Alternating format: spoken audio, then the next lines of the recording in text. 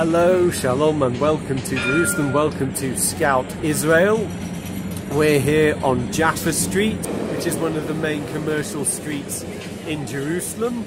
It was paved in 1867 by Ottomans, but there was for a long time always a street running from Jerusalem to Jaffa, one of the main seaports in the area. Developed as a main commercial street by the British after they conquered the city in 1917 as part of the First World War.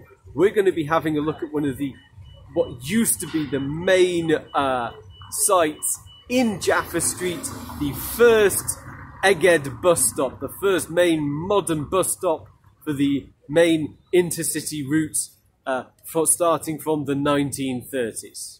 I'm standing in front of a place called Binyan Ha'amudim. This is the first Egged bus station in Jerusalem. So what is Egged? So founded in 1932, Egged was one of a number of Israeli transportation companies. Now it's Israel's biggest transportation company. It had a stop here on Jaffa Street. This was actually the first Jerusalem Central bus station. Now we have a bigger, from 1960, a bigger bus station was planned, and then in the 2000s another even bigger, better, more modern bus station was planned as well.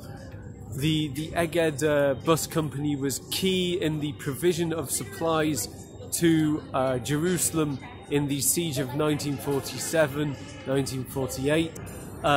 Egged played a key role in the provision of supplies and people between Tel Aviv and Jerusalem.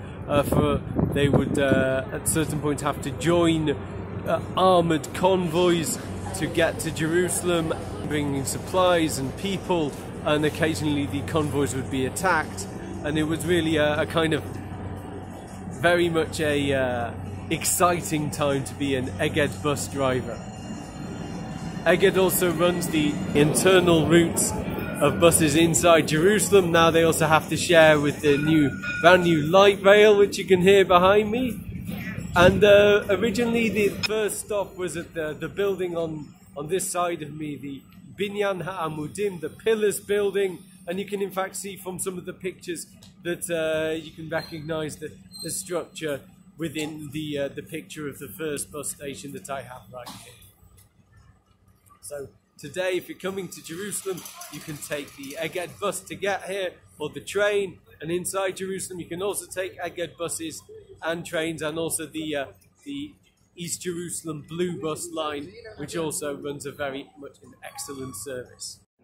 Some of these buildings flanking Jaffa Street actually date from the time of the renovations during the British Mandate. If you have a look at some of the windows of the buildings that are being refurbished right here, you can see there's this like little crown above the window. Apparently that is emblematic of a building built at the time of the British Mandate.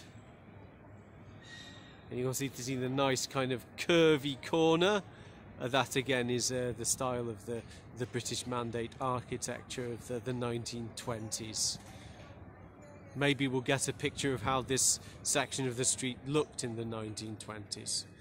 But this is going to be the first of a number of videos, pop-up video tours of Jerusalem, focusing more on the modern aspects of Jerusalem. Don't forget to hit like, to hit share and hit subscribe, and remember that this YouTube channel survives through the contributions of viewers like yourself.